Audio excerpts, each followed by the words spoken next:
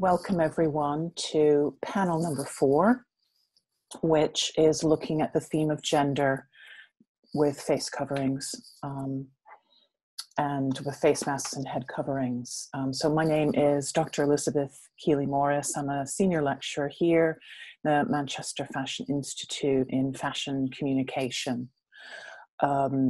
So very, very pleased to welcome panels with Dr. Alison Matthews-David, Myriam Couturier, Andrew Groves, and Professor Andrew Groves, and Dr. Danielle Sprecher. Unfortunately, I just have to let everyone know that Danielle Beard is unwell and unable to present, so we can expand the conversation, which will be quite nice, as well as have a little bit of longer of a break between now and the evening events. So Dr. Alison Matthews-David and Myriam Couturier will be speaking about toxic masculinities, men, masks, and criminality, past and present. Dr. Alison Matthews-David is an associate professor at the School of Fashion, Ryerson University. She has a PhD from Stanford and has published 19th century and early 20th century dress and material culture, and launched the open access journal Fashion Studies with Dr. Ben Barry in 2018. Myriam Couturier is a PhD candidate in the Joint Communication and Culture program at Ryerson and York Universities in Toronto, and holds an MA in fashion from Ryerson. And her research interests are fashion history, gender, material, and visual culture, with specific focus on everyday fashion and historical dress and collections. So want to welcome you both. Thank you very much for presenting, and I'll hand it over to you now. That's okay. Wonderful.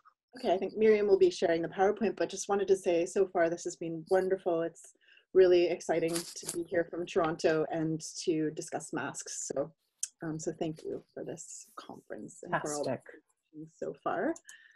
All right, I'll just start and hopefully we can get this full screen as well. Or no, actually, I guess it's all right. Is it all right? I think it's all right. Okay. A person can be toxic either literally or figuratively or both. While describing a person as toxic originally meant that they were either poisonous or exhibited signs of infection, now we use it in an emotional sense as well, to speak of someone who is malicious or harmful to others, as in X is toxic. Next slide, please.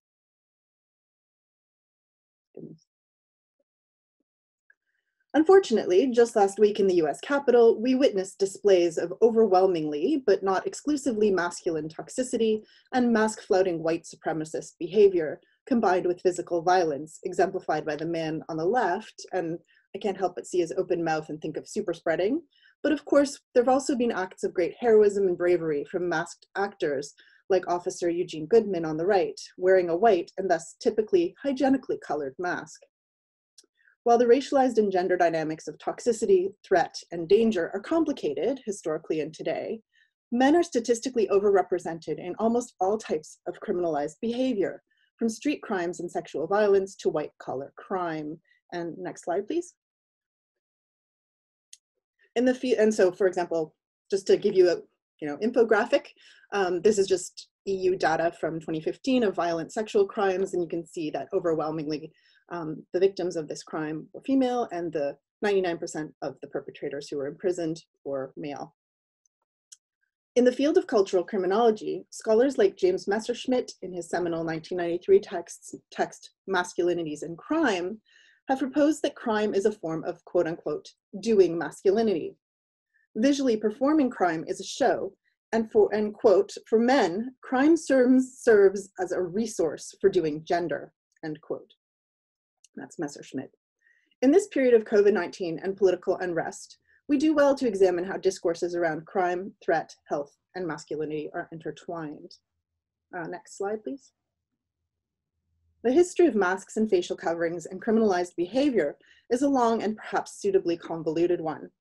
This paper hopes to unravel, so to speak, some of those historical ties and bring that knowledge to the present context. This research is part of a larger book and exhibition project on the fabric of crime that looks at clothing and accessories functioning as weapons in protection, forensic evidence, and disguise. And this is the website, the project website we have, so if you want to consult it, there are resources and things there. The research is still very much in progress, and this is necessarily an overview, but Myriam and I hope to share our thoughts on masking and crime from the late 17th century to the present, and to examine a range of sources through a gendered lens. Next slide, please. Our sources for this paper are mostly American and British, and include the Old Bailey trial transcripts from London's Old Bailey or Central Criminal Court. These word-for-word transcripts of cases between 1674 and 1913 are freely available online and searchable, and a valuable source for fashion research. And you can see on the left, I've included some of the descriptions of materials and kind of designs, different things that masks were made of in some of the trials in the period that we're discussing. They contain at least 151 criminal trials involving facial masking.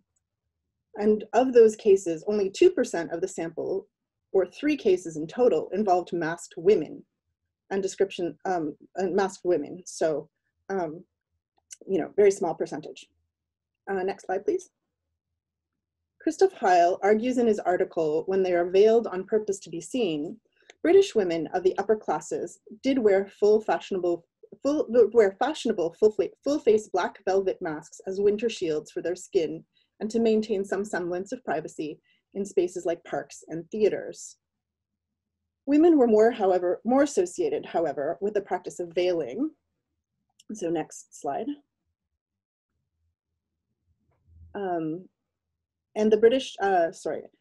And the Old Bailey contains references of veiled women in the 19th century committing crimes like deception and forgery of checks, as opposed to violent street crimes. That said, media reports suggest that women and cross-dressing men used the almost opaque full veiling offered by Victorian widows' weeds to commit violent assaults and crimes. Next slide, please. This research made me curious about the material culture of masking and criminality. I had to ask what physically makes a good mask to be used with criminal intent. As Igor Kopytov would ask, what is an ideal career for a criminal mask? Well, lots of answers to that.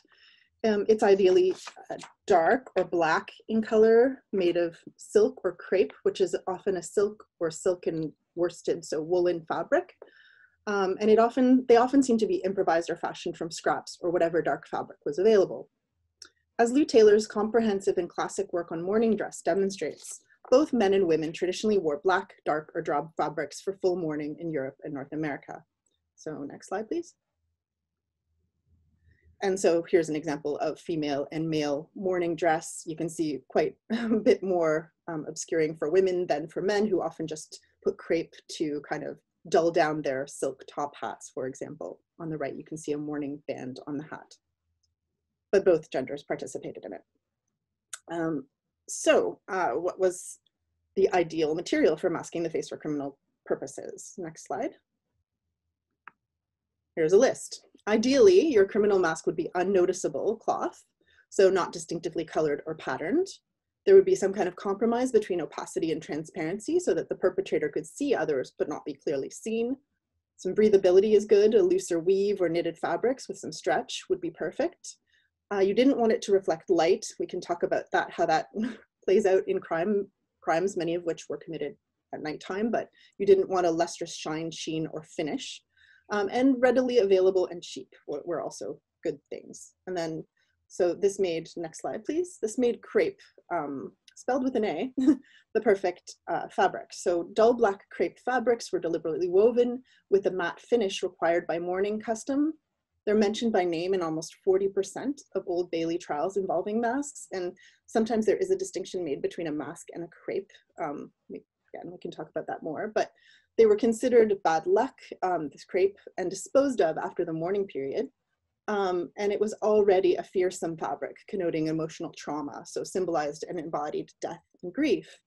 And I, again, didn't have time to talk about it too much, but it could, because of its kind of lightness and flimsiness sometimes. It could also cause criminal wardrobe malfunctions, if you like. So there were many cases, especially of highway robbery, where the wind blew the crepe up or it fell out of a hat. So in fact, it did not serve as a mask in the way that it was intended. Okay, next slide, please. The types of masked crime committed are, of course, historically contingent.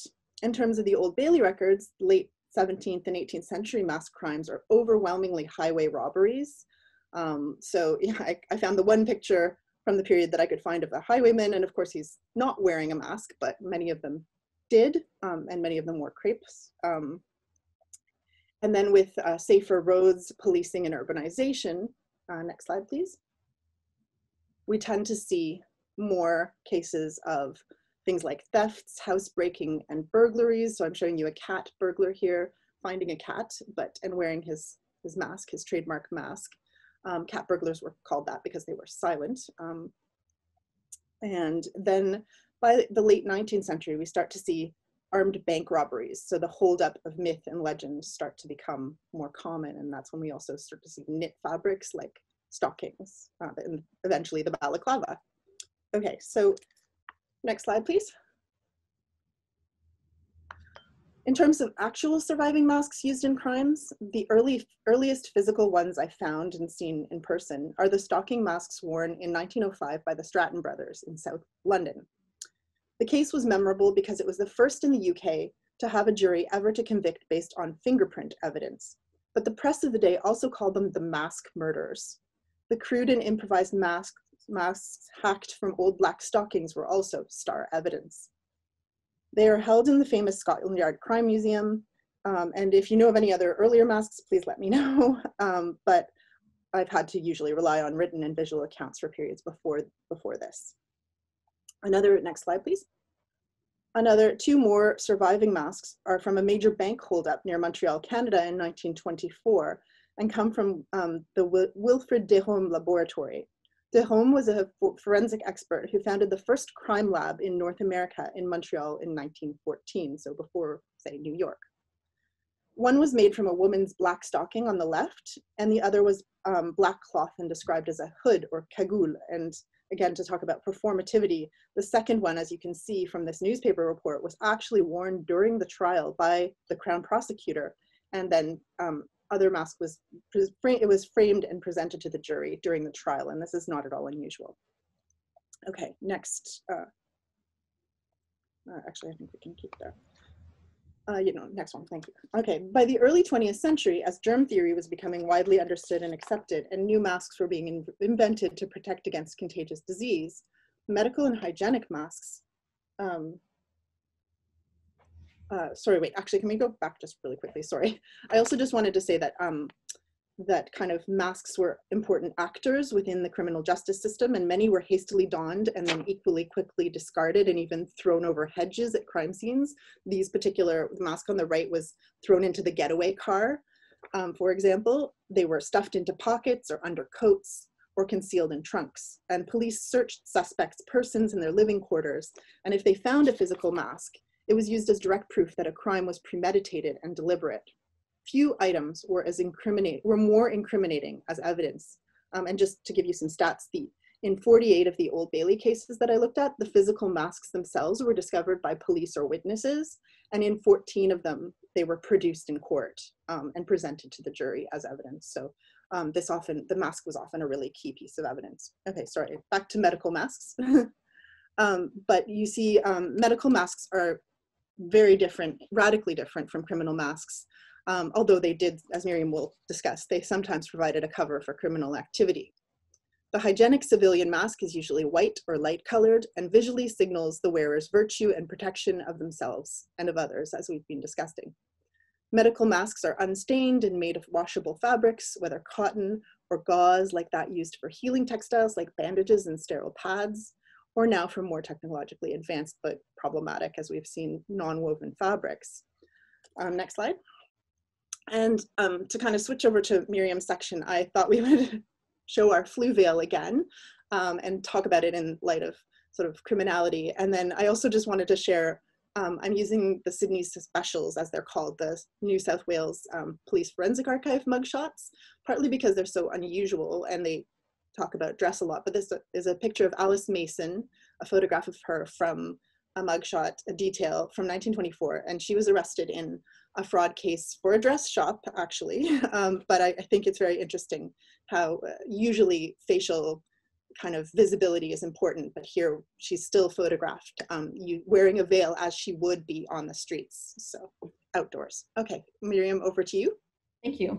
So now that we've discussed historical examples of criminal masks, their uses and materials, we're going to shift to the topic of pandemic masks and how narratives of personal safety, responsibility, and criminality intersect around this accessory. The influenza pandemic of 1918 was the first time the mask was worn on a large public scale and had a positive and protective function. As we saw in the earlier presentation this morning, with the COVID-19 pandemic, various cities in the United States instituted mask-wearing mandates to curb the spread of the virus. Refusal to wear so-called flu masks could lead to fines or arrests. But even as doctors and other authority figures encouraged everyone to wear masks, the accessory could not escape its suspicious or criminal connotations in the popular press and imagination. At the time, various newspaper commentators and cartoonists noted that it was difficult to recognize people in public, even close friends and family members, when they were wearing masks. The first two photos here are from the Omaha Daily Bee from December 15, 1918. They show a group of Red Cross volunteers who went from house to house as part of a Christmas time membership drive. The article jokingly referred to the women as White Mask Brigade and as feminine banditti. It described their fundraising efforts both as a kidnapping and as a holdup, which in either case would cost the victim $1. The author noted, quote, "You can't even tell if it's your wife or your best girl behind the mask," unquote. Yet it reassured readers that the mask wasn't part of the holdup disguise at all, as it was just a flu mask. Even the most respectable, responsible actors in the pandemic were subjected to this kind of commentary. The third photo shows the governor and chairman of the State Tax Commission of Arizona, who are introduced as, quote, not banditti, but rather extremely law-abiding citizens in their flu masks. Oh, sorry. In other articles, the masks were discussed as fundamentally deceptive accessories, worn either to commit crimes or as a way for some women to hide their less attractive features. It was argued in the Seattle Star, for example, that some women were, quote, taking full benefit of this temporary mask delusion, unquote. In the same article, a known old-time hold-up man was said to have walked into the sheriff's office wearing a white silk handkerchief on his face, stating that, quote, "The only difference between this mask and the one I used to wear is that this is white and mine was red," unquote. As Alison mentioned earlier, masks made of white fabric signaled health and safety, while darker face coverings, including red ones, were associated with criminal activity. The article also discussed the authorities' fear that flu masks would make holdups easier and more frequent. In these quotes here, we see the idea that the mask was both a symbol of criminality and a fundamental tool to fight invisible illness. The second passage especially suggests that regular people were acting as symbolic highwaymen against the flu. The mask then was the site of tension and anxiety. It could represent both criminal activity and an act of responsible citizenship. Newspapers also reported on actual crimes that were committed by flu masked perpetrators. In Los Angeles in October 1918, two fashionably dressed women wearing masks showed up to a woman's home, were invited inside, produced a gun, and stole $130 from the victim. Masks were slowly eroding trust in strangers. Other widely reported holdups and robberies, some of them fatal, involved suspects wearing flu masks. All of these crimes could have easily happened before the pandemic, but flu masks added a layer of uncertainty and threat due to their ubiquity. The mask could be worn by criminals, but it could also be used to deceive them. For example, it could serve as a disguise for undercover detective work. This quote from Joe Turney from the book Fashion Crimes effectively summarizes why the mask, in a variety of settings and even when worn lawfully or responsibly, has the potential to make people uncomfortable or suspicious. I think it easily applies to many of the case studies that we're looking at today, both historical and present. As with the COVID-19 pandemic, men in 1918 were less likely than women to wear masks. Some men considered the accessory to be too feminine, or they refused masks because they thought themselves immune to the flu. Men featured prominently in newspaper reports about mask-related arrests or fines. When the appeals of medical professionals failed, policemen were invoked as models of mask compliance. One article celebrated the quote-unquote artistry shown by policemen in the wearing of their masks. They were described as handymen who had managed to improve the look of the standard medical mask. One desk sergeant fashioned his mask with copper wires that hooked over the ears. The apron-style mask was suspended on the bridge of the nose and was easy to put on and remove. It was apparently emulated by several officers at the station.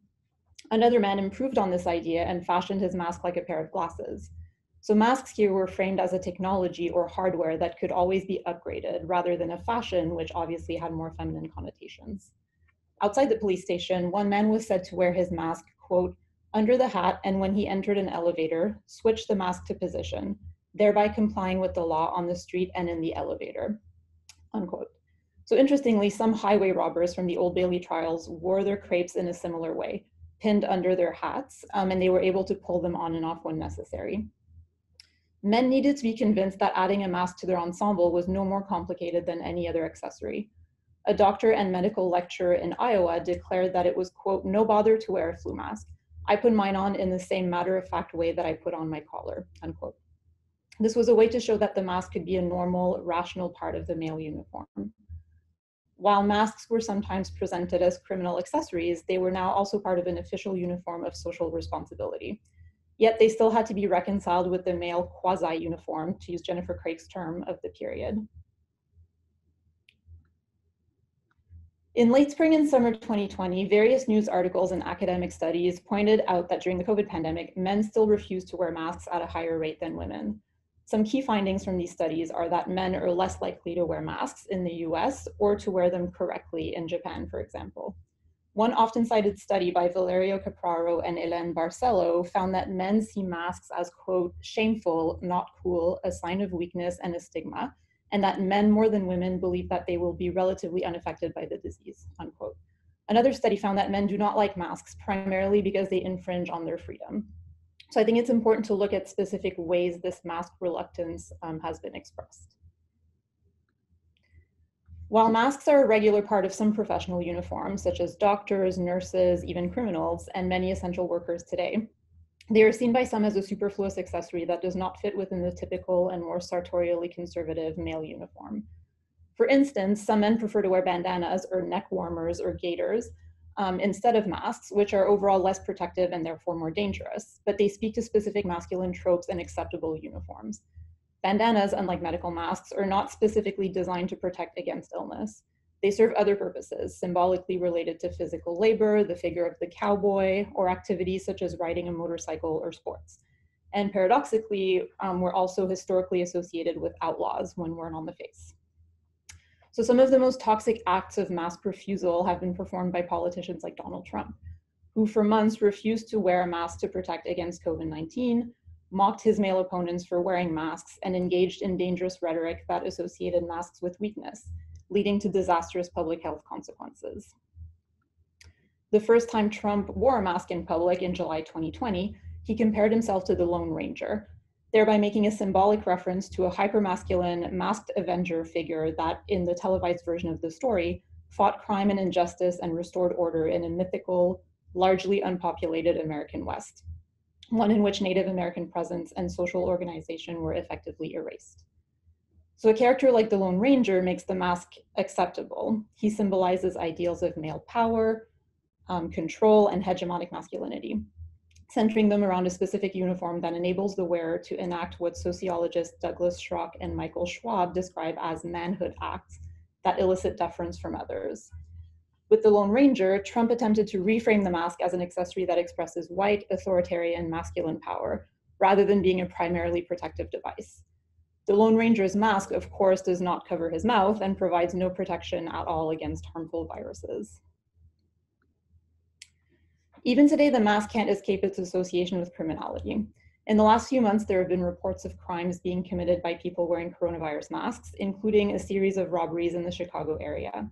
As commentators have pointed out, in the past, masks would have provoked suspicion when worn by a suspect, or even if simply found in their possession, just as the standalone piece of crepe was suspicious in the Old Bailey literature, or the mask, if found anywhere related to the suspect would also have been suspicious.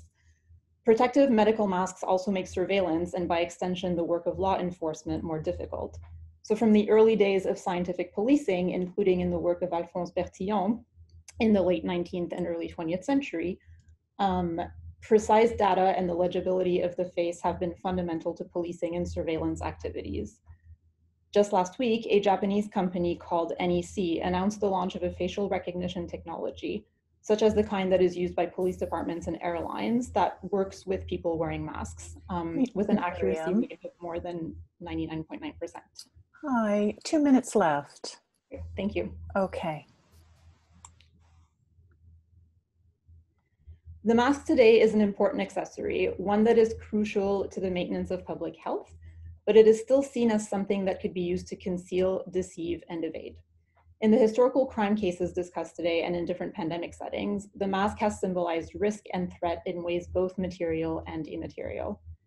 The mask paradoxically makes the illness more visible, even though it protects the wearer and others. By not wearing a mask, many men symbolically refuse to engage with the idea of danger itself, even though statistically they are more vulnerable to COVID and more likely to die of it than women. In many places, not wearing a mask will not lead to an arrest or a fine. It allows for a quiet level of toxicity that is legally permitted, but nonetheless dangerous. As masks continue to be a part of our lives for the foreseeable future, it will be interesting to see how the gender debates and practices around them continue to develop. And here are a few examples. I did a search on Etsy yesterday for manly masks, and you see sort of patterns like barnwood and camo and metal, a cowboy.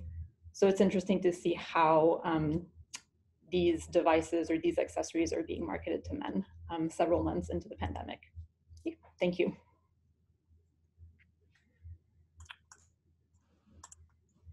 How interesting. Yes, the patterns are great there. Okay, thank you so much. That was fascinating. And we're going to move on to the final paper now. So if everyone just keeps note of questions you might have for Alison and Myriam. Oops, sorry. That would be great.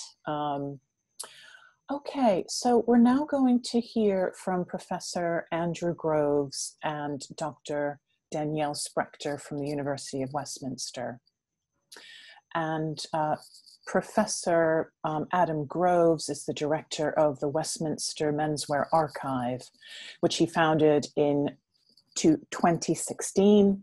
It's the world's only publicly accessible menswear archive. It's used by industry, researchers, and students, and it contains over 2,000 examples of some of the most important menswear garments covering the last 120 years.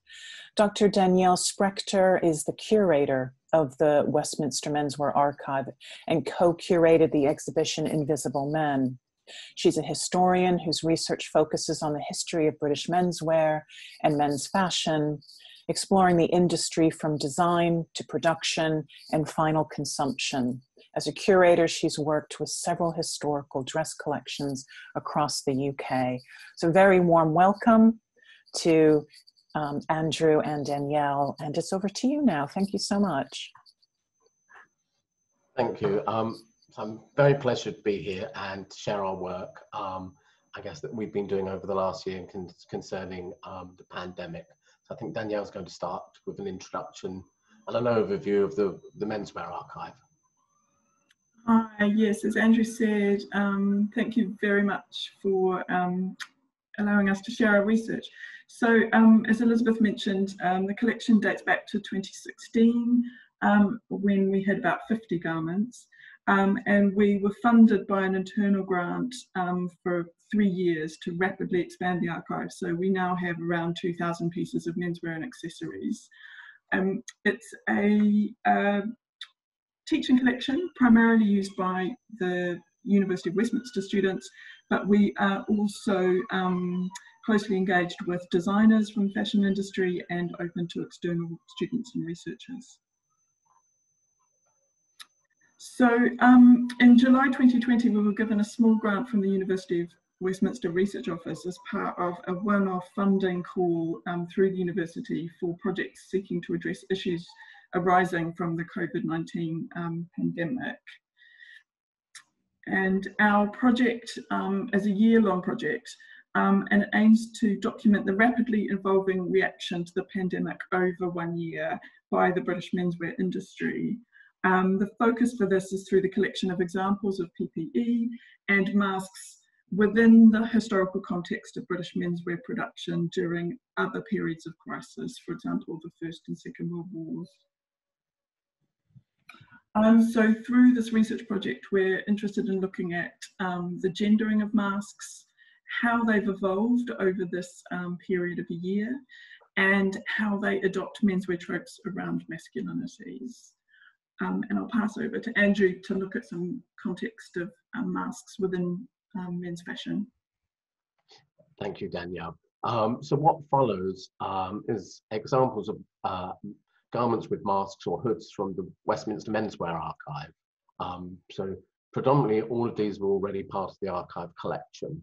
And I think what's worth pointing out that it's a teaching collection, and the garments have been selected as representative to, rather than just for their historical importance, garments within the collection are selected as outstanding examples of menswear due to their design, make or construction, regardless of whether they were produced for military, utilitarian or a designer outcome.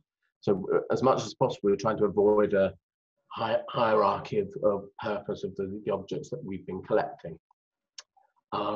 And within that, masks have become a significant menswear statement since the 1990s. And this trend was a mixture of an increasing influence of military uniforms as reference points for design, but also growing uneasiness as we reach the end of the 20th century. And so this example you can see here is by Vex Generation, who are two designers, Joe Hunter and Adam Thorpe. And their designs reference ongoing unease with the rise of CCTV during the 1990s, and also the introduction of the Criminal Justice Act. And so they actually formed their design company as a protest. It wasn't actually for manufacturing garments. That was just a side aspect of their protest. And they had a slogan which was called, "You put up a camera, we put up a collar." So they were definitely thinking of their designs as being about protest rather than as fashion statements. But what was interesting, their language borrows all from military garments at the time, so much so that they actually ended up selling some of the garments to members of the British police, because it's crossed those boundaries between whether it's a design object or is it actually a useful object.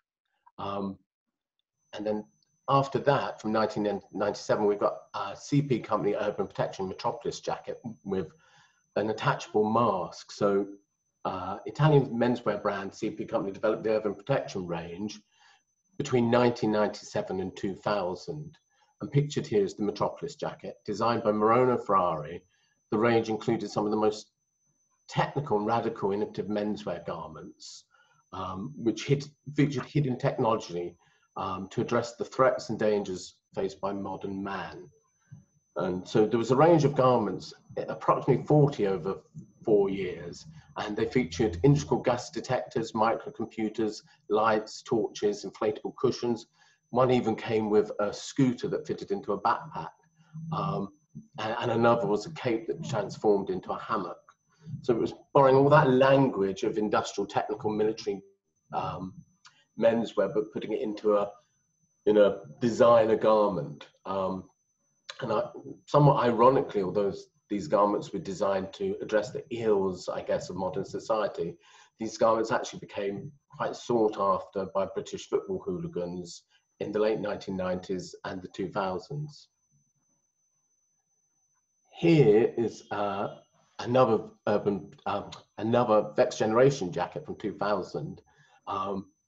And this version is 4 years on from the early example, and you can see how the mask has become far more functional and useful and less about a conceptual approach to use. This jacket came with a respiro mask and was worn by cycle couriers. So it's now become a more normal, functional garment that you might easily wear, understand. It's become part of everyday life. Also within the archive collection, we've got examples of military uniforms, and here is a military snow camouflage ghillie suit. And the use of military or industrial garments as source research material became an ever more present approach to menswear design in the 1990s, which led to designers using numerous garments that have specific functions to repurpose them as fashion outcomes. And so this British camo suit, which is a modern version of an older design, bears a striking similarity to this, which is a beekeeper jacket, which is also by CP Company and was designed by Marino Ferrari. Perhaps the most uncompromising mask garment that was available at retail, it's a hybrid of a beekeeper's outfit with a military parka. It also highlights a high point of design processes, as Marino had spoken of being able to spend over a year to perfect the design, away from commercial pressures and production demands. And the hood on this is actually completely removable. So around the neck, it can be unzipped and it can be worn without the hood, with the hood hanging down. So it's multi-purpose. You can adapt this as you want to wear it.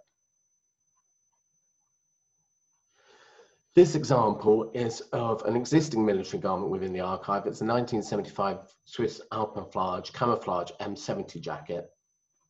And it features a gauze-like net face covering with camouflage, so you can see that on the face there. And it's a highly referenced jacket within both menswear during this period and for the next 20 years. And it's actually become the template for a number of jackets produced in a number of fashion brands. So this jacket, although it was originally designed for military use, most designer brands have done a version of this jacket over the last 20 years. And this example is by a British menswear company that started at the late 20th century, beginning of the 21st century, One True Saxon.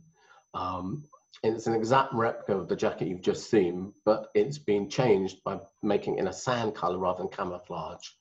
And the letters OST, standing for One True Saxon, are used to create a visual representation of the face covering. And as we move more up to date, in 2014, Supreme, as well as their normal skatewear, sweatshirts and t-shirts, Supreme are known for their appropriations of various objects, which they're now branded with the Supreme logo. And these have included pinball machines, crowbars, even Oreo cookies were branded with the Supreme logo. And in this case, a cycle courier's mask. And by this time, it's become, I would say, a very normalized object that is designer, but also functional, wearable, and it doesn't seem that odd. And then here, these masks are by Off-White, designed by Virgil Abloh. Though they look like a designer response to COVID-19, these masks actually date back to May 2017. And each collection that's been produced since then by Off-White has included variations of these masks up until the present day. So they're still being produced. And with anything that's produced by Off-White, these are now highly collectible. So I checked earlier today, you can buy these from May 2017 on StockX for £128 at the moment. So it's probably an interesting fact, I guess, that here's a mask that you can still buy that was designed for a fashion purpose rather than a COVID purpose. And then this takes us up to August 2018, and this was given away as an invitation to a Cold War Spring Summer 19 runway show. And these glasses, masks, and protective eyewear are by British designer Samuel Ross. All of the items you can see here are ready-mades brought from a safety retailer, and they have had his signature, a Cold War branding applied to them. The items, after they were sent as an invitation to the show, then became a part of a small capsule collection, and you could buy this online, and the prices range from £20 for the earplugs, which you can't see, to £50 for the glasses. And for us, I suppose what's interesting here is the appropriation of industrial garments or objects, and really through the branding being applied to them, they become a designer artifact. And now Danielle is going to talk about some of the masks we've acquired since COVID-19.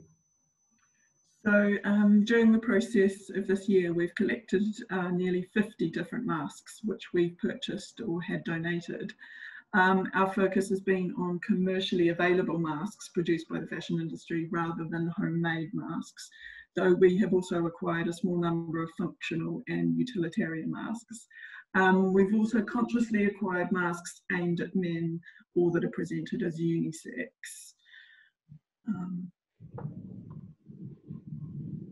So yeah, just a reminder of the questions we were looking at in terms of gendering and how they've evolved. And then I'll talk about the overarching themes. So we've grouped the masks that we're highlighting today around functionality, protection and status, and largely chronological through that. So functionality, these masks have been marketed with an emphasis on their functionality, with frequent appeals to particular constructions of masculinity seen in menswear. So this is the sort of ubiquitous non-woven disposable mask that we see everywhere, and they are all over the streets of London littering at the moment.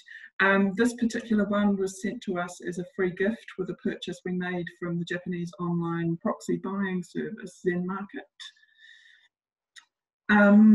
Adidas, so this pack of 3 masks was the first mask we purchased as part of this project, and it's one of the first masks that was sort of commercially available, made by the fashion industry on a large scale. They were retailed, as I said, as a pack of 3 and presented as a sporting accessory. They quickly sold out, and as Andrew mentioned, we also look at the sort of grey market, the resale market, and at the moment they're being resold on sites like Grailed. We focused as well on the kind of traditional British menswear brands, so sort of Savile Row, Jermyn Street, and this is from Charles Truitt. And it highlights many of the dilemmas designers and wearers have been confronted with as masks became mandatory in the UK, and this was from the 15th of June on public transport and the 24th of July for shops. How could they be integrated into everyday wear as a fashionable accessory? And this company's designers have solved this by utilising the established language of menswear with the pocket square. So it's a mask that can also function as a pocket square. New and Lingwood are a Jermyn Street shirt maker, and this mask draws on their history, that history as a gentleman's outfitter. The cloth is the tightly woven high thread count silk used to make silk neckties. It might be from British company Banners, who unfortunately have just gone into administration, which is really sad. They've been making silk in Suffolk for a very long time, and the piratical skull and crossbones motif is one that the company uses on many of its other accessories, such as ties, socks and slippers. This motif's specific origins relate to the company's connections with Eton, but in this context it's hard not to see it as a memento mori as well. And this breathe easy lip reading mask. So several companies began making face coverings with clear panels so that they could be worn to facilitate lip reading. The common assumption is made that they will be worn by those who are hearing impaired. However, the opposite is actually the case. Those who are hearing impaired need everyone to wear this type of mask, but they have, they haven't been taken up in a wide, a large scale, and apparently they also have issues in terms of the clear panel misting up, which anyone who wears glasses and has to wear a mask is familiar with that problem. And then the next section is on protection. So the first example we've got here is from the British Fashion Council, British Fashion Council, Great British Designers Face Coverings, and this one in particular is by Christopher Raven. And this was the first coordinated response from the British fashion industry and was a mix of menswear and womenswear designers, including Halpern, Julian MacDonald, Liam Hodges, Mulberry, Raeburn and Ripso. And I suppose this is quite interesting because it's also about the protection of the industry. So these were commercially available in chemists' boots in the UK, And they were aimed to raise money for both the NHS in the UK, but also for the BFC Designer Fashion Fund. And they resulted in them raising £500,000 through that. And I think it's become so successful, they've launched a second range. The next example is Henry Lloyd, and this is from their website. And this for us is an example of masks being presented in an online retail environment. In this case, Henry Lloyd, with gendered imagery. Here the man's almost militaristic appearance seems both anonymous and aggressive in comparison how the woman's being presented, styled in the language of sportswear or fitness. And another interesting point during our research is how often these objects weren't available online, or they were hidden, they were invisible. So they weren't actually being foregrounded by the companies as things you might want to buy. This next example, this is a reissue of the earlier jacket I showed you from CP Company. So this is an updated version with also an updated face mask pictured. And this had actually been in development in 2019, so it predates the pandemic, but actually was then launched in store in August 2020, making it somewhat prescient of the current situation. And the early example I showed you sold for £600. This retailed for £2,175.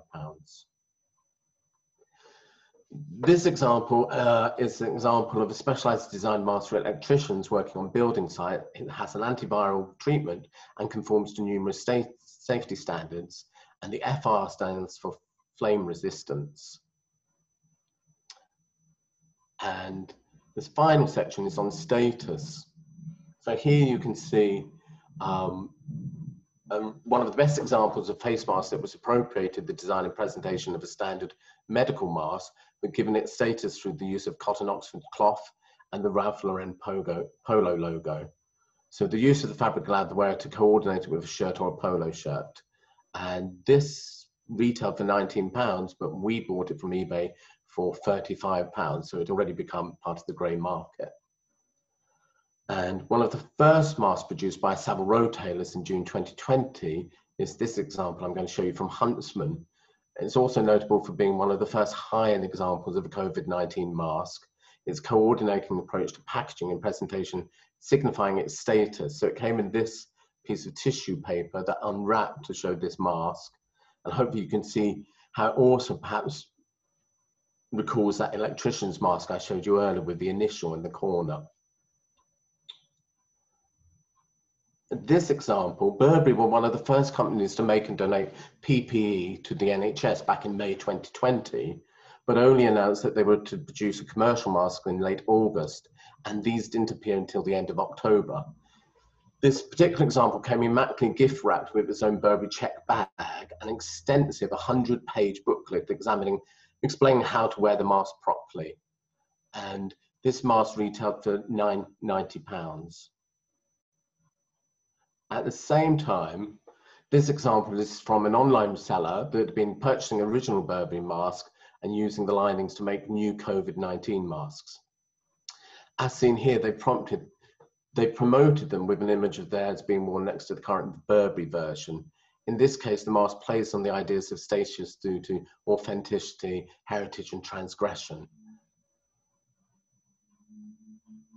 And this example for December 2020 is from Balenciaga and is shown here presented within a Perspex case, which was in the Harvey Nichols, oh, sorry, that's my alarm, in Harvey Nichols. So here, the visual language both suggests the object as an expensive status object, but also perhaps as a harmful tainted object and therefore needs to be contained. And then the final two examples. So the Burberry mask I just showed you sold out over 2 days, and then Burberry relaunched the Burberry mask, but in 7 new colorways. And here they've used the language of fashion marketing. So the new 7 Burberry masks are available in black, birch brown, alabaster pink, pale blue, soft fawn, antique yellow, pale blue check. And again, these are £90. And then our last mask in the collection is this Louis Vuitton mask. So I don't know, Danielle, do you want to tell us about this mask? Yeah, so we were kind of looking for the most extreme sort of fashion response, and there were a few different ones during the year that we discovered, including a Louis Vuitton visor, sort of clear visor, but we don't know if that actually ever went on sale. And then we found the Vuitton, and as Andrew said earlier, it was sometimes quite difficult to actually locate masks on people's websites or even in store. And yeah, so this is an example. It was available online, but it sold out. And then when I went into Vuitton at Selfridges to purchase it, they said it was a special order, so it was only available, you kind of had to know it was there to be able to get hold of it. And it came in, so it's the cloth mask, very, very thin cotton voile with a matching thin cotton voile bandana, and then various bags and packaging for it all to go into. And this is an ongoing project, so I was going to say this project ends for us in March. So at the moment, I guess we're still collecting, so there's still a response. And then after March, I guess we're at the time of reflection and actually look back at the last year and what this actually means. Thank you. Thank you. Oh, thank you very much to both teams. Myriam and Alison, Andrew and Danielle. There's been a rich discussion going on in chat. You might want to catch up on. Please, the floor is now open for questions. And I certainly have a couple, but I will wait to see if any hands go up. Caroline, would you like to ask a question? Yes, I would. During my research, I don't know if you guys are aware of this, but the Anti-Mask League that was started in San Francisco in 1918 was chiefly, in fact, maybe entirely composed of women. So I was wondering if you, in your research, had come across a different, like a change in the attitude as far as masks over that period, as far as gender. Oh, unmute Myriam, sorry. Yes, sorry. Yes, I did come across that information about the Anti-Mask League, and it sort of, the modern day commentary I've seen about it is that suffragettes at the time, or people advocating for the vote, didn't want to be silenced, especially in the public sphere. They wanted to have a visible profile. It's like to have a mask was sort of a silencing of their voice as political actors, so that's why they refused to wear the mask. And we actually wanted to include a cartoon, we didn't have time to talk about it, about sort of mask compliance. I think it was in Arizona in 1918.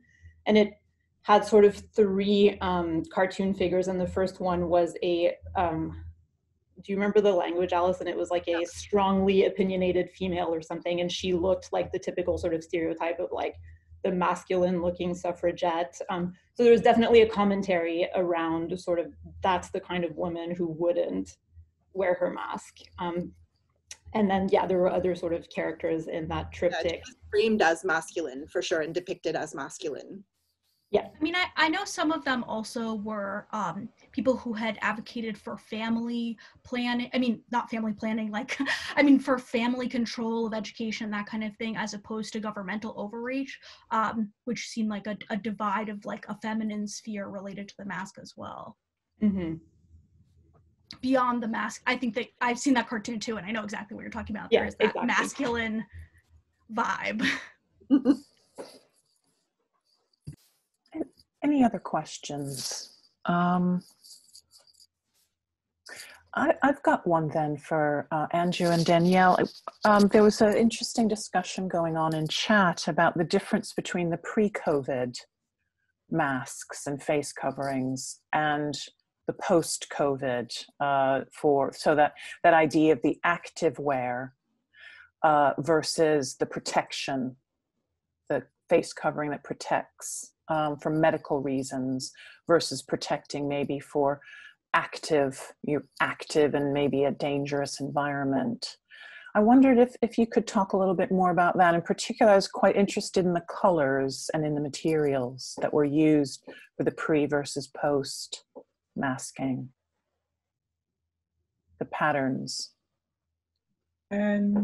Sorry, I've muted. I'd say it's interesting. Funnily enough, the one I think is quite interesting is that flame retardant one I showed you with the FR on, because that was actually recommended to me by a friend who's an electrician, who said, oh, this is the really cool one the electricians wear. Right. So what perhaps us as outsiders to that world would think, well, surely they're all the same. You suddenly realize, no, there's a status to be had, even with things that look like, you know, they're just an ordinary mask.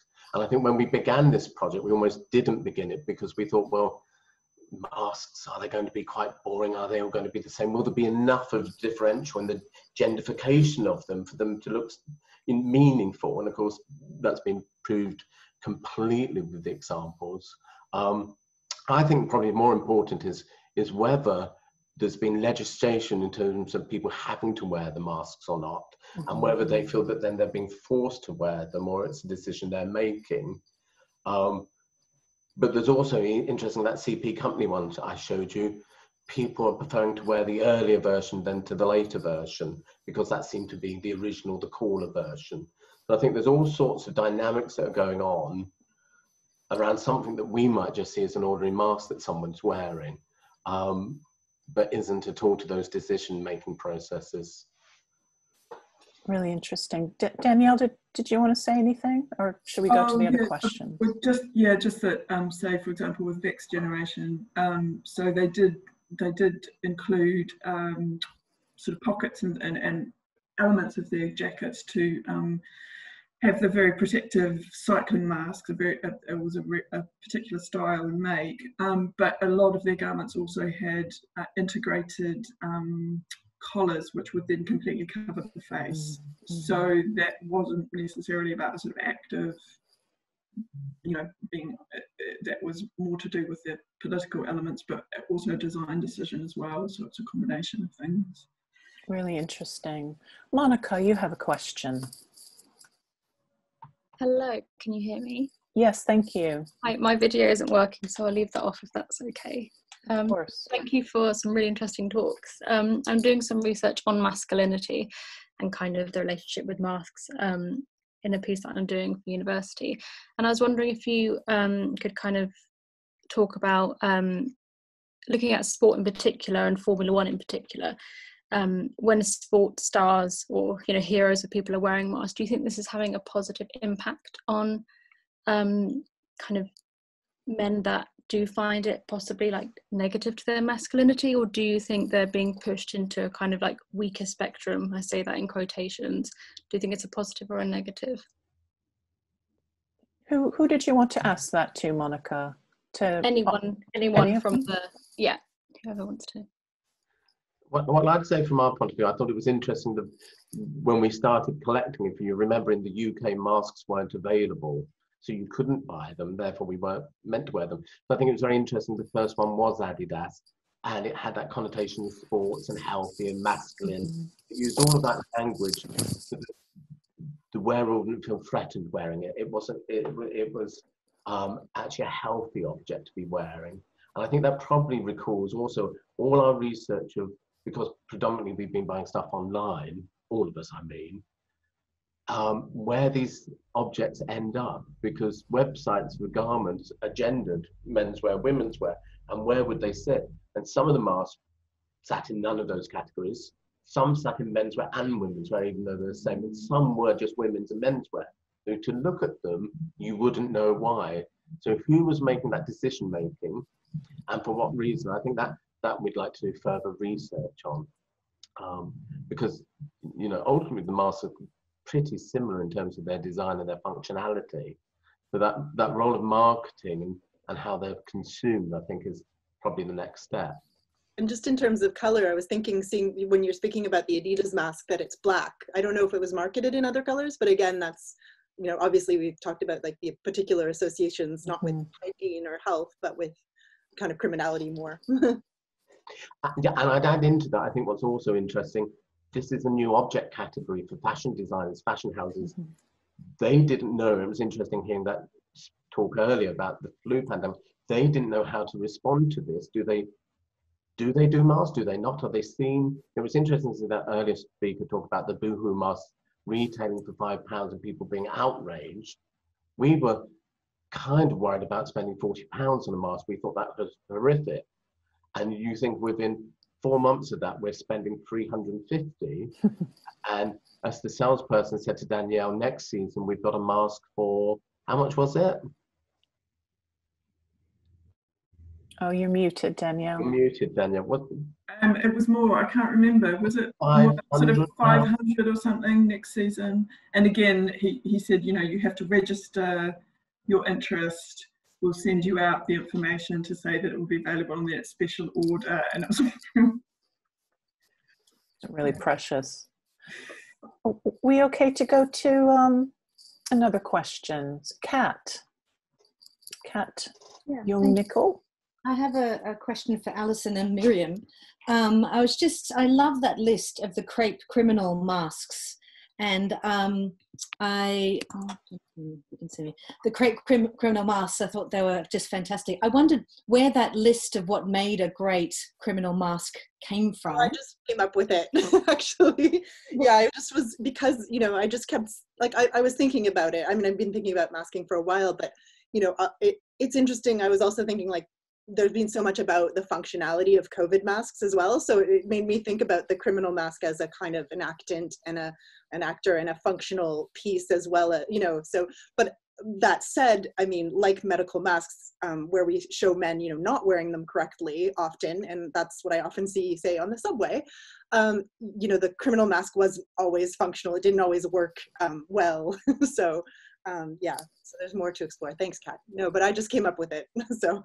Well, I was hoping you were going to say that, because my second part of that was, have you tried to then make some to see whether or not those hold? I think it's time, yeah. I love that. Really feel a project coming on. I know, I do ride it, so I'll have to try embodying the highway person. Yeah, and that's one really insightful part of the court transcripts, is that there's often very detailed information of how the mask would hang on the face and what was used to weigh it down, and it, as Alison mentioned, like how it would malfunction sometimes, and the techniques that were used to sort of prevent that, which wasn't always possible. Yeah, and some of them, as Myriam was saying, mentioned like lead weights to weigh them down, for example, sewn into hems, which I've seen in fashion garments as well. So yeah, I think it's really, that would be a really interesting approach. Thanks, Kat.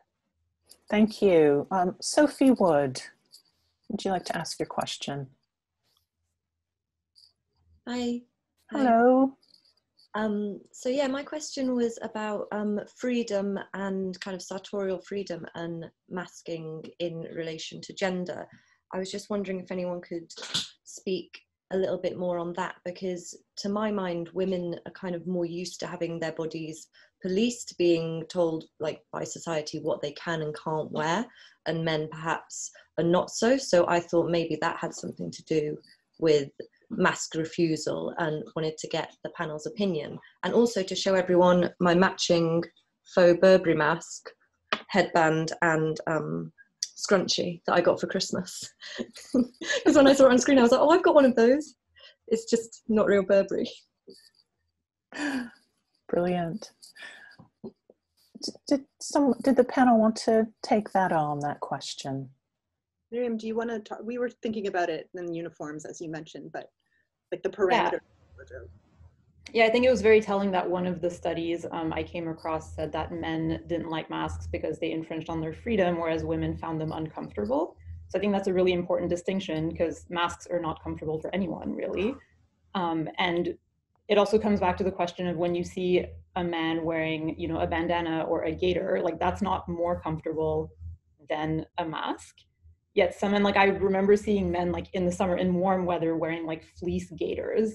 It's like, there's no way, like that's physically uncomfortable, but maybe like it signals something else. Like, as we mentioned, it's part of a different uniform. So it's not so much a change in behavior or, you know, a change in the freedom to dress yourself, because it's a regular accessory that you would be wearing and it's not a distinct mask.